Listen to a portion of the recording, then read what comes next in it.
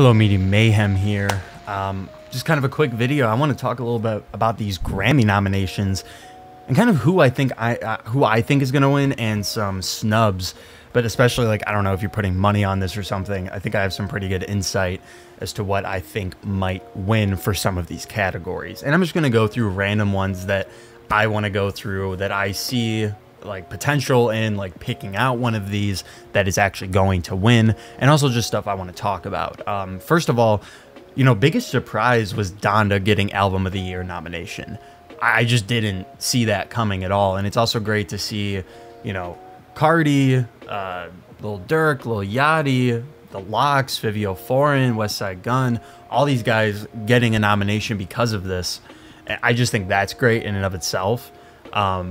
But in terms of what I think might win Best Album of the Year, it's really hard to say, because every year at the Grammys, it feels like whatever you think is going to win doesn't end up winning.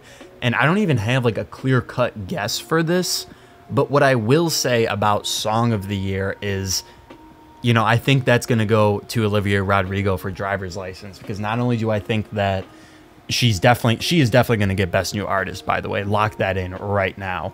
And, you know, the other Best New Artists like Baby Keem and Japanese Breakfast, especially Glass Animals. I saw Glass Animals at Lollapalooza 3 years ago. I think their eligibility for being a new artist is kind of ridiculous. But yeah, still going down. Pop solo performance, I think it's going to go to Olivia Rodrigo. Pop duo performance, only, you know, I get a kick out of You just because it's Tony Bennett. I don't really care, but I do think that's going to win. And kind of like skipping past some of the stuff I don't really care about and going more towards the rap music. And that's sort of the categories where I think not only I have some good predictions, but, you know, it's kind of worth pointing some things out here. So Best Rap Performance. We got Family Ties, Up, My Life, Way Too Sexy, which Drake actually just pulled himself out. I wasn't even going to pick that anyway. And Thought Shit by Megan Thee Stallion.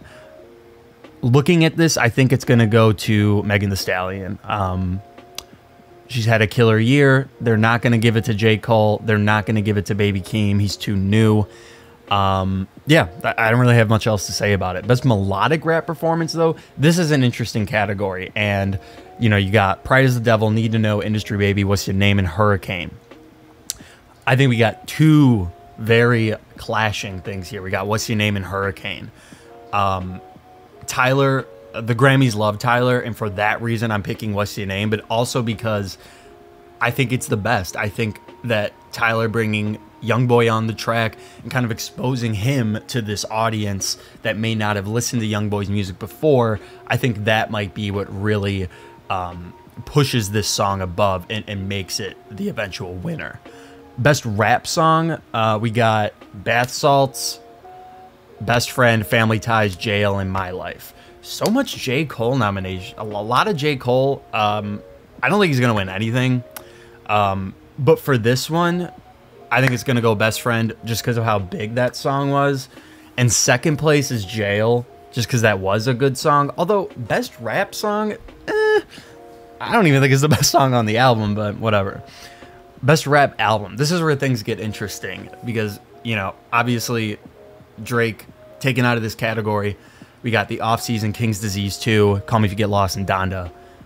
You know, the Grammys love Nas. They just gave him Best Rap Album, if I'm not mistaken. But the Grammys love Tyler, the Creator, and that's why I think Call Me If You Get Lost is going to win Best Rap Album. But if we're talking snubs here, where the hell's Whole Lotta Red?